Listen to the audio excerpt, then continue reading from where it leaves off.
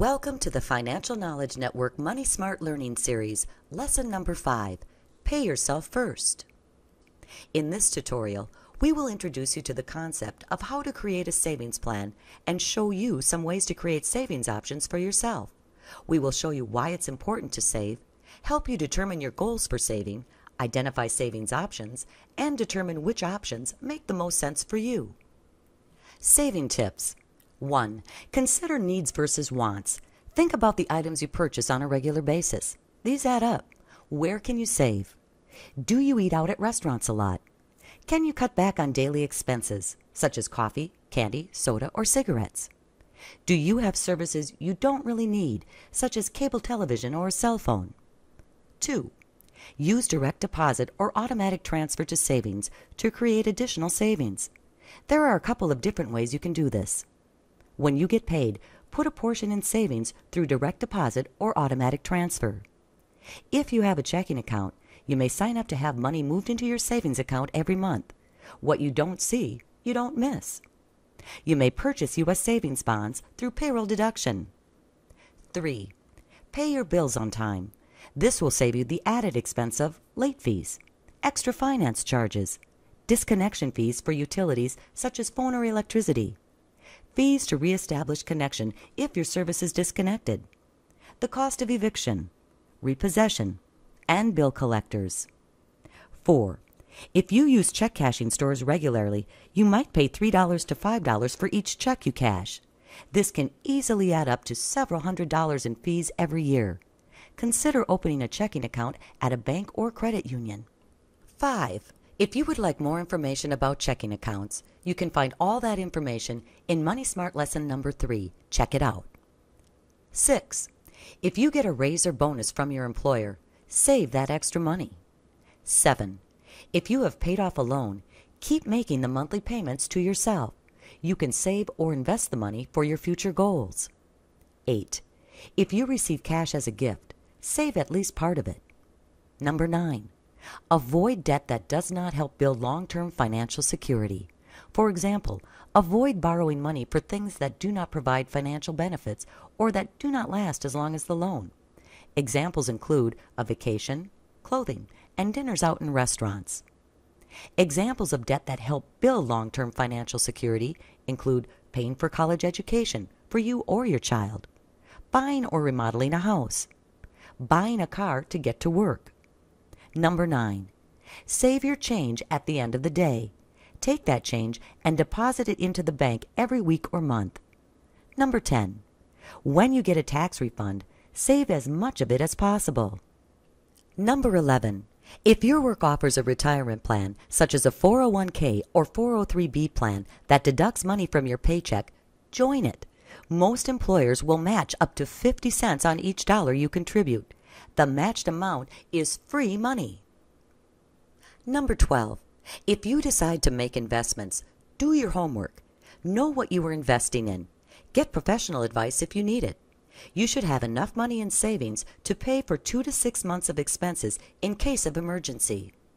Make sure you have an emergency savings account before considering investing in non-deposit products. Number 13. If you own stocks, reinvest the dividends to purchase more stocks. Some companies offer an easy way to do this called a dividend reinvestment program, a DRIP. This process increases your investment faster, similar to compounding.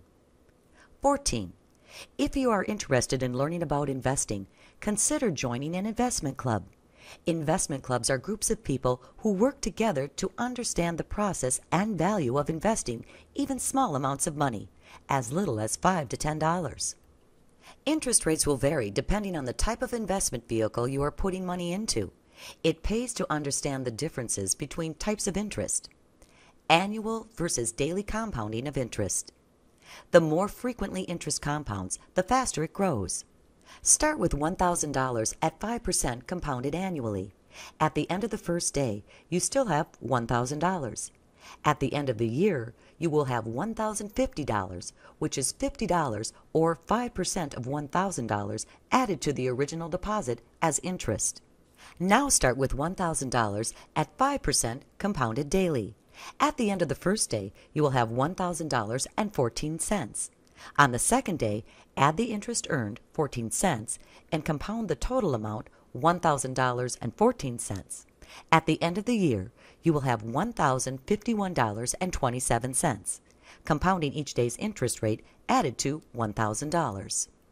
Daily compounding will accumulate wealth faster than annual compounding. Let's compare the value of compounding interest over time. If you have $1,000 and you put it under your mattress, in 5 years, you still have $1,000. In 10 years, you still have $1,000. If you invest $1,000 in annual compounding at 5% interest, in 5 years, you will have $1,276.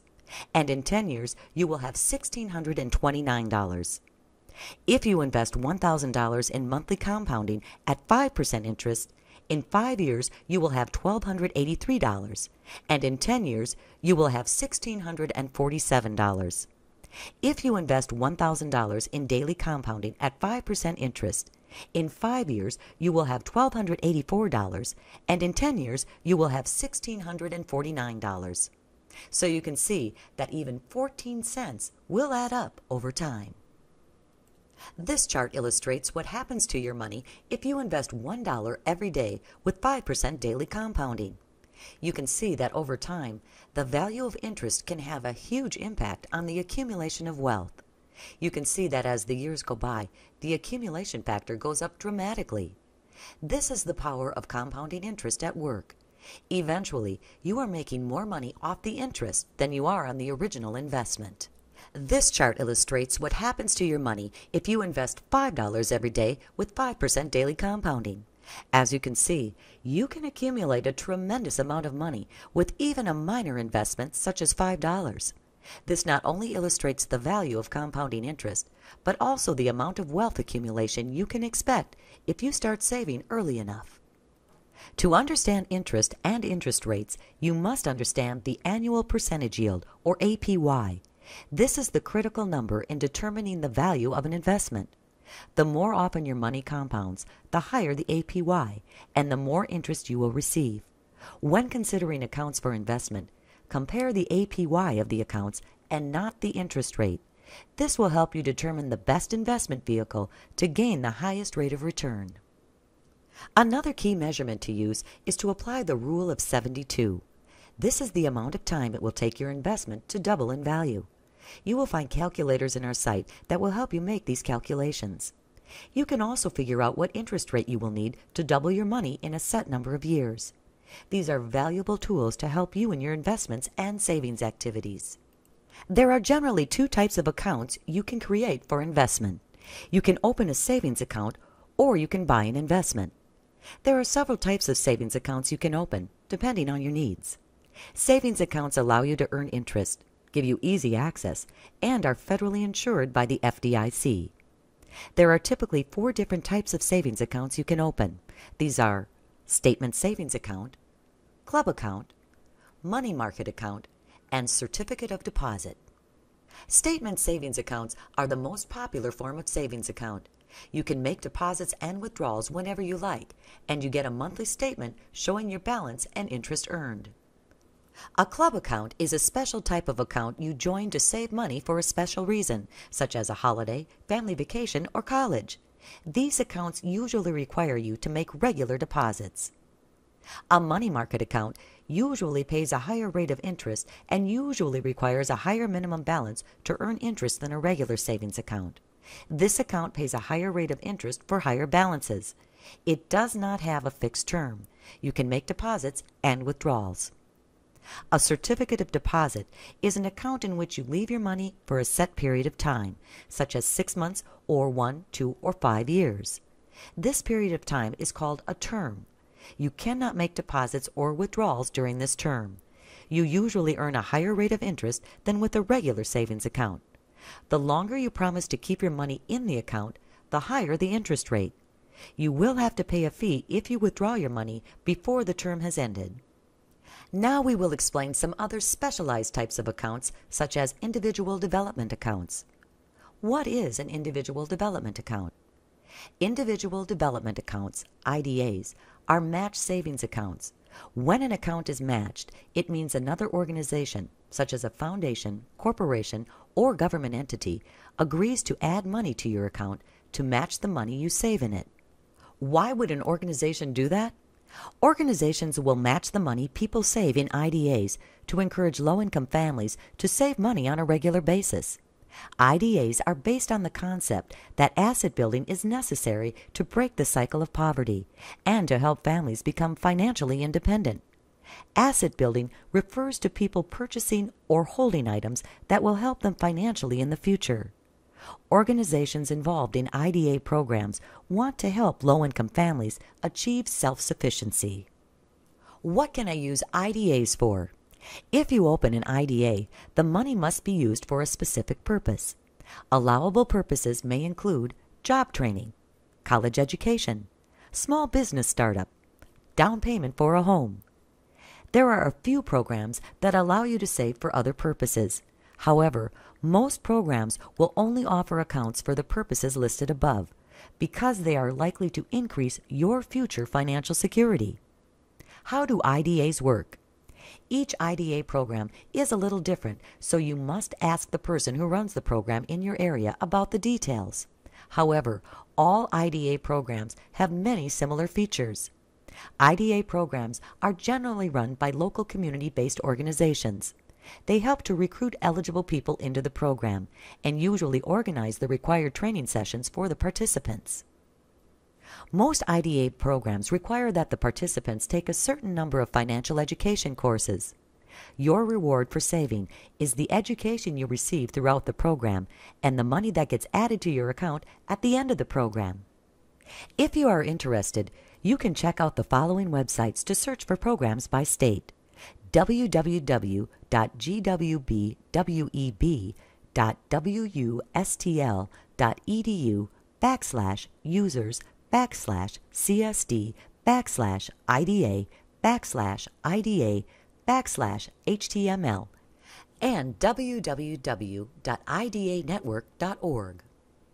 Ask local community action agencies, other community groups, and bankers if they know of any programs in the area.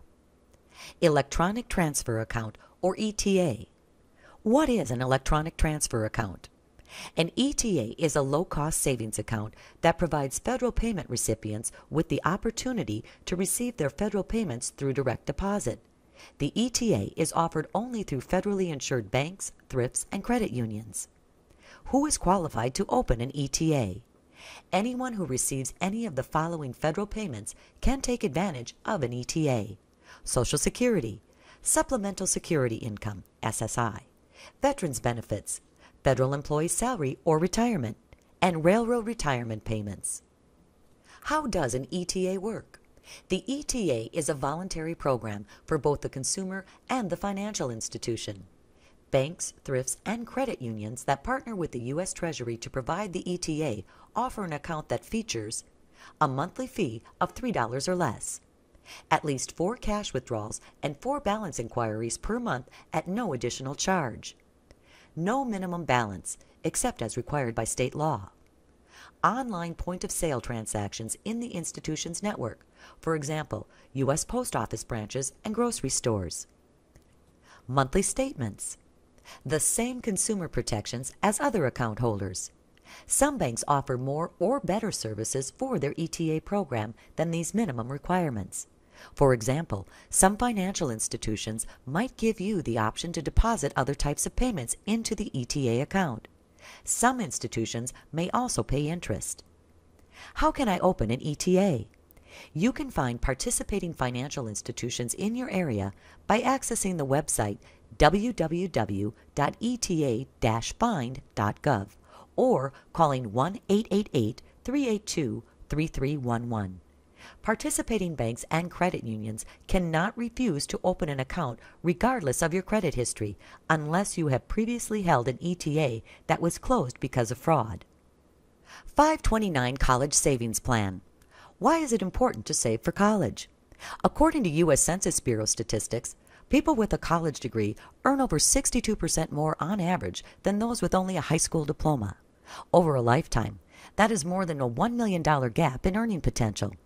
It is wise to consider getting an education beyond high school. What is a 529 plan? A 529 plan is an education saving plan operated by a state or educational institution. It's designed to help families set aside funds to pay for future college costs. There are two kinds of plans: prepaid tuition and savings. Every state offers at least one kind of 529 plan. 529 Prepaid Tuition Plan. The states offer prepaid tuition contracts covering in-state tuition. If you want to study in a private or out-of-state school, some plans allow you to transfer the value of the contract to that school, but you may not get the full value of your prepaid account. Check with your local plan administrator for details. Some higher education institutions also offer their own 529 prepaid programs that allow you to target your tuition prepayment to the sponsoring institution or group of institutions. 529 Savings Plan. The full value of the account can be used at an accredited college or university in the United States and at some foreign institutions. See the plan administrator for a current list. Some institutions also offer prepaid savings plans. What are the advantages of 529 plans? Investment grows tax-deferred, and until 2010, distributions are federal tax-free if they are for college costs of the beneficiary. After 2010, qualified distributions will be taxable to the beneficiary. The student will probably be in a lower tax bracket than you, so he or she will pay less tax. The amount is under your control, unlike the case of the custodial account under the Uniform Transfer to Minors Act, UTMA. Under UTMA, the child has control of the money when he or she reaches the legal age of 18. Plan assets are professionally managed either by the state's Treasury Office or by an outside investment firm hired as the program manager. Everyone is eligible. There are no income limitations or age restrictions. What are some ways to save for college? 1. Establish 529 plans to save for college, tax deferred. 2. Buy U.S. savings bonds to save for college. This is easy through automatic payroll deductions, and earnings may be tax exempt if qualified. 3. Reduce college costs by completing college work during summer terms at a school close to home, provided the credits will transfer. 4. Take some transferable credits when in high school by attending advanced placement courses in the senior year, or taking a college-level examination program exam, a CLEP exam. 5. Consider studying in-state and commuting college from home to lower tuition and room and board costs. 6. Buy used books and reduce the use of supplies. 7. Learn to cook and do laundry to reduce the cost of living while boarding. 8. Plan ahead for trips between school and home on the holidays and school breaks. Catch Super Saver deals. 9. Look for need-based and academic achievement-based scholarships. 10. If you are interested in serving in the military, check out the ROTC office on campus for scholarship offers. 11. Apply for federal and private student loans. 12. Apply for home equity loans or get loans from parents or family. 13. Withdraw from IRA and Roth IRA accounts. Borrow against 401k plans, but be sure to talk to a tax advisor first. 14. Note that some IDA savings accounts can be used for college or higher education. Investment issues to consider when trying to make a decision about an investment. 1. Learn as much as you can about the investment from the prospectus, financial magazines, and the plan administrator. 2. Remember that past performance is not a guarantee of future performance. 3. Consider how long you plan to keep your money in the investment. If you invest over time, you are more able to ride out the ups and downs of the stock market. 4. Do not put all your eggs in one basket. You should have a mix of investment products that reflect your needs for return, safety, and long-term savings. 5. Your ideal composition of investment products will shift over time, so reevaluate what you have from time to time. 6. Determine how much risk you are willing to tolerate. Remember, there is a trade-off between risk and return. Before investing for retirement, ask your employer about any retirement accounts that are offered through your work. Learn more about investment options from your bank's customer service representative or a reputable financial advisor. Do not follow investment advice blindly. Do your own research. Read the prospectus of an investment product or instrument carefully. Get more information from reliable sources. Use the public library for more resources. Do not invest in anything you do not fully understand. Remember, investments are not federally insured. You can lose the interest and the principal of your investment. And finally, ask yourself these questions when making any investment and savings decisions. How much do I want to accumulate over a certain period of time? How long can I leave my money invested? How do I feel about risking my money? What will I do now to save toward my goals? What will I do by the end of the month to save toward my goals? What will I do by the end of the year to save toward my goals?